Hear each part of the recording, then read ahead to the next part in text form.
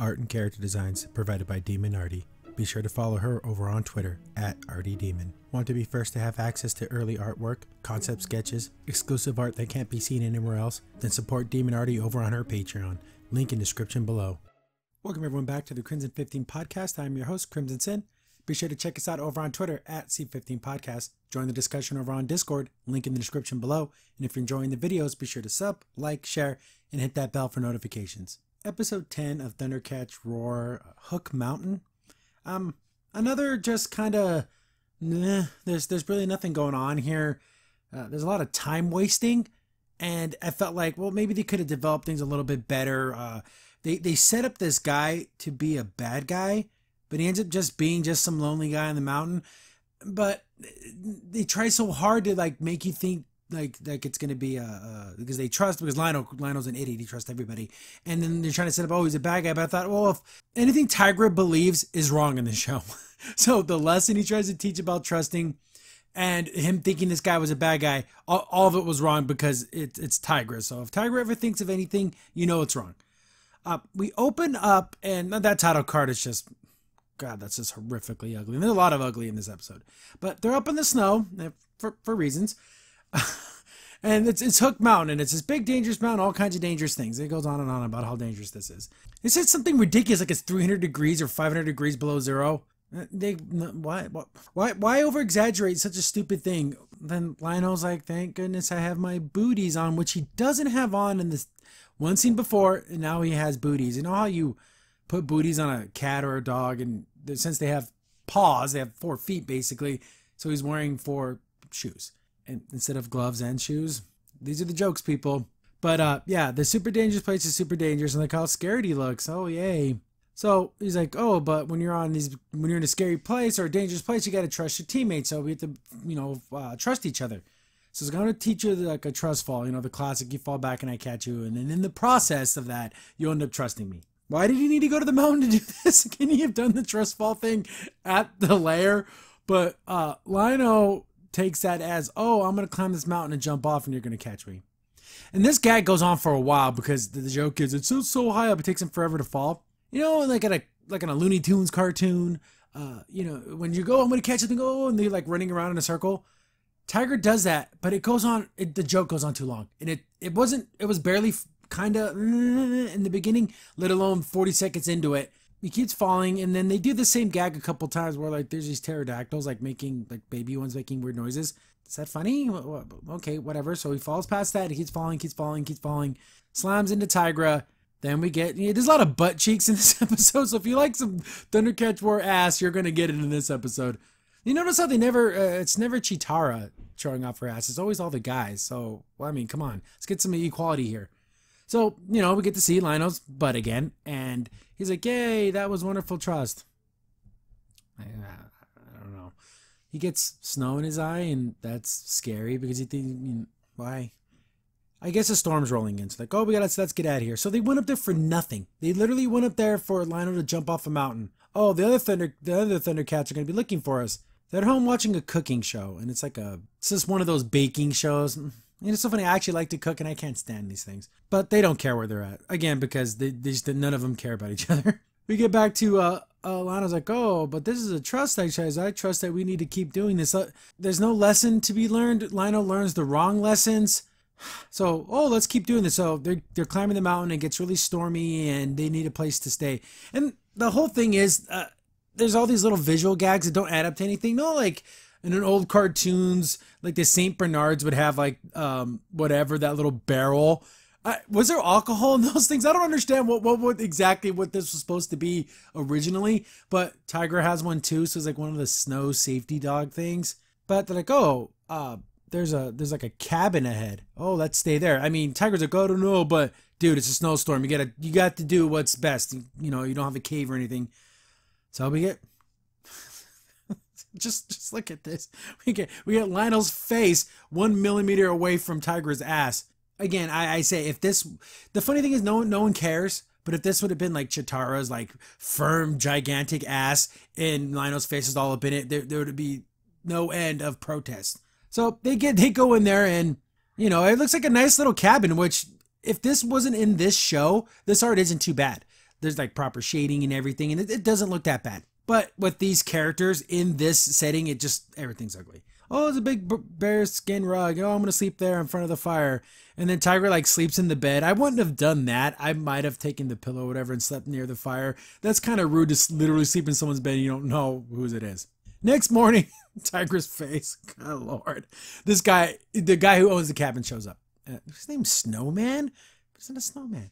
He's all up in his face, and of course it scares the hell out of freaking Tiger. He's like, "Oh, good morning, hey," and then of course Tiger thinks it's like a bad guy, but he's like, "Oh no, I'm your friend, and you know I've been watching you all night." They make him into like this creepy weirdo, but he's not a bad guy. So like, what was this whole point of trying to set up this, I don't know, kind of misery situation? I don't know. It was really weird.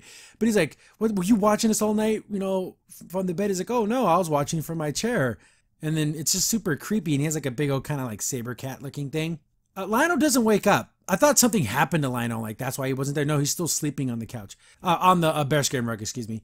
And this guy's like, "Oh, you must be famished. I'll make you some breakfast." And we get more lovely faces. And he's off to make breakfast. Tiger wakes up Lionel, and he's like, "We got to get out of here. This guy's creepy, and we got to go." So, the guy who owns this place is here. I want to meet him. And of course, Lionel's just like, "Oh, hi, my name's Lionel. Nice to meet you." And they have a big old happy, fun meeting time. Lionel sees his cat, and we get butt cheeks on the cat. He thinks I'm assuming he thinks that the cat's like them, like a sentient, intelligent cat. And he's like, "Here, you're naked. Let's get some clothes on you." So he gives him like his little onesie. Yeah, so he puts some clothes on the cat. So whatever, more butt cheeks, and they try to leave, but Snow Guy puts up some bars. You can't go out there. There's a monster out there called the Sparkle Maw. It's gonna kill you if you go out there. And since you guys are my friends, I don't want you to die. He doesn't explain what it is. He just says it's like this evil, disgusting monster. And then he has like a picture, what looks like to be a family or like his friends who've all, I'm assuming, have been killed by the Sparkle Maw, because he like does the whole, touch the picture and cry. And he's like, "Okay, no, we'll forget about that. Since we're here anyways, I want to make some bacon, whatever." So they're going to make some, he's going to make them breakfast. And Tiger's completely distrustful. He's like, "Hey, I don't like this guy. Let's get the hell out of here. It's called the Thundercats. We got to go." But Lionel's like, "Remember, we're supposed to trust. We should trust him because that's what this trust exercise is about." Then Tiger says, this is true. He's like, "You can't blindly trust everybody." But Lionel's like, "Nope, you told me to trust, so I'm going to do it." I don't know the lesson here. Because this guy is obviously a little weird, and he is seems like a crazy guy because he's probably been alone for so long. But he turns out to be right. So don't trust crazy people you meet in the woods. He does this whole thing about trusting, so he's like grabbing his mouth. And Lionel's just like, it's like his big buddy. So they're jumping all over each other and they're just frolicking with each other. I'm sure the other cats are looking for us. And they're still watching the cooking show, and they all pass out. Then again, I like to cook. I'm not much of a baker, but I know how to cook. The TV says, "Oh, her bundt cake deflated." Bundt cakes can't deflate. A souffle can deflate, but not a bundt cake. So that right there makes the episode a failure. Then we get this is a little bit of a funny gag. We see all these markings on the wall. I'm like, what the hell? They've only been there for like a couple of hours. They haven't been there for days and days and days. But he's writing in his journal, "Oh, I don't know what's happening. These have been 365 minutes. Like, so every mark on this wall has just been a minute." Okay, that made me smile. That was a little bit funny. Lionel and the kitten are playing with the ball of yarn because they're cats. And then he does like the scary face where like the guy's like, "Oh, keep playing." And he's like, so they set this up as him being evil. Is this something that Tiger just saw?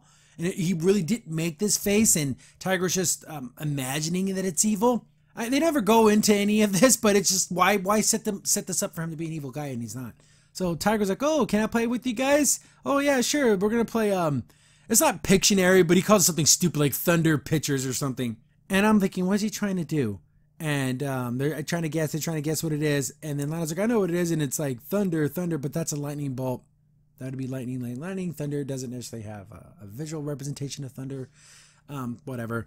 And Thundercats hoe, and he drew like a gardening hoe. But like, I honestly didn't know. I thought this was some type of like mirror on a string or something. It does not look like a hoe at all. But anyways, he tricks him into summoning the other Thundercats. And of course, it's Cheetara that takes the lead about, "Oh, we got to go save them." And I'm not saying Panther has to be the de facto leader, but Panther would be about saving his friends too, not just Cheetara. So he's like, "Oh man, I'm going to miss my show." Then more time wasting. They get into the Thunder Tank, and it like goes into the ocean. How far away was this freaking Hook Mountain place? Then it gets to the snowy area, and then it like pulls out skis and freaking ski poles. They get to the cabin. It's really funny. Lionel's upset with Tigra for tricking him into summoning the Thundercats, which I kind of, again, this is a serious situation. It doesn't hurt to have the rest of your team here, but at the same time, he didn't trust his leader. But if there was about trust, then he doesn't trust them, and I don't know what the lesson. I've said this like 10 times. I don't know what the lesson is supposed to be in this show. Then like the snow guy's kind of upset, like, oh, you think I'm lying to you? I'm literally trying to keep you safe from whatever this monster outside. The other Thundercats show up, and then they're in like winter clothes. Unless the clothes were in the Thunder Tank, but why would that be? This kind of makes me feel like this was like a, you know, they do this a lot in cartoons. They'll have an episode where like, oh, they're in a different area, so we're different clothes, so they can sell a different toy. Oh, you can have the winter version of the characters, so they can sell the same toy with the little plastic coat. These spider dudes pop out, like, oh, there is monsters out there, and they're kind of okay looking, you know, generic, but they're significant. They're sufficiently bad guy enough for them to fight. And he's like, come, you know, I know, Lionel's talking to Snowman. That's how his name, Snowman. He's like, I know we haven't been very trusting of you, but you have to let me outside so I can save my friends. I'm like, oh, wow. Lionel's actually saying something heroic. Then he's like, oh, okay, I'll let you out there. You have to save your friends. They all get ready to fight, so they get in their little funky poses. And, of course, Chitara takes the lead because women rock and boys are idiots. Lionel and the butt cheeks. What is the deal with male butt cheeks in this show? They do these funky poses, and look at Tigra. Like, why even do that? Oh, sweet poses, guys. So they're getting ready to fight, and this fight, how it's set up isn't bad. They fight. They're kind of winning. They're kind of losing. They're kind of taking it seriously, and it's just like a normal action fight, which is very nice. I like how it plays out, but God, is it ugly. The animation is missing so many frames. It's ridiculously choppy. It reminds me of, you have a really crappy PC, so you're trying to get that 60 frames per second, so you enable frame skip, and it just ends up looking worse. That's what they did here. They enabled frame skip times 10. It looks really bad. You know, they're fighting. Chitara kind of fighting off one of these dudes, and then his Panther. Look at this. This is awful. Look how bad this looks. Like, Panthers uses nunchucks, and he's like, oh, you made me miss my show. And he does like a cool move where he slides underneath and hits him a bunch of times underneath. If it wasn't so choppy, this would have looked awesome. But it's, choppy. But it's a decent fight. It goes back and forth. Tigra, even Tigra's getting some good fighting in here. And I thought, oh, he's going to be a goofball and just get his butt kicked. No, he actually does pretty decent. Wily Kit and Wily Cat don't act like idiots. They actually fight this thing. He's throwing bombs. His sister ends up getting hit. Oh no, come here, Wily Cat, let me catch you. So they're taking it seriously. I was expecting silly, stupid things to happen, but nothing silly really happened except for the artist. Oh, it's so bad. They're all getting beat. Chitara's running away, but she kind of sneaks into the snow, something that probably would happen. But they're all getting beat, and I'm like, what the hell's Lino? Lino's like, oh, I know what to do, guys. He like ran away and climbed up a mountain. And he's doing the trust fall thing. The screaming pterodactyl babies again. Is that funny? Did anyone think, oh geez, that's so funny? He falls off the mountain and it takes forever. Even Panther was like, whoa, how long is this gonna take? He lands on top of one of the spiders. I'm like, oh, okay, that was a decent move. He's from a high up, it's gonna cause a little bit of damage. Then he bounces on the other spider, bounces on the other spider, bounces on the other spider, and that's how he beats them. What? Why? You had a decent premise of a fight here, where the good guys start out as beating up the spiders start fighting back, all the woe is me moment, Lionel comes in, saves the day, but why did it have to be in such a stupid way? One more spider left. Oh no, there's Snarf, but we all know Snarf is like this badass super mega robot with like jetpacks and chainsaws and laser cannons, so I'm thinking, oh, he's gonna just blast this thing away. Snowman and his cat show up, and he has like this freaking like steampunk blunderbuss thing, blows away, it doesn't blow it away, it has like a net and catches one of the spiders and knocks it off the edge. Like, oh wow, thank you so much. Then we get the lesson about trusting.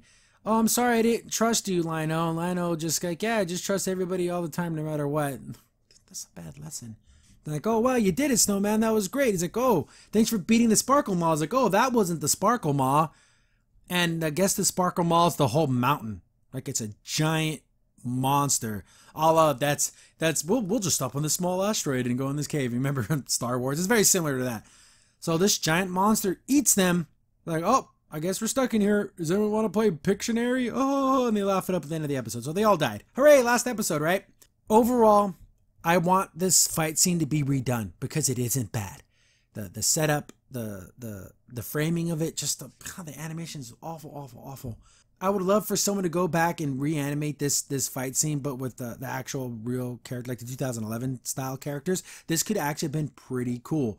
But yeah, another horrible lesson for kids. Not funny jokes and terrible animation. So 10 down, 6 more to go. Crimson Saint here. Thanks for watching the video. If you're enjoying the content, be sure to sub, like, share, and hit the bell for notifications so you don't miss a single upload. If you have any tips or story ideas, hit us up on Twitter at C15 Podcast, or better yet, join our Discord server, link in the description below.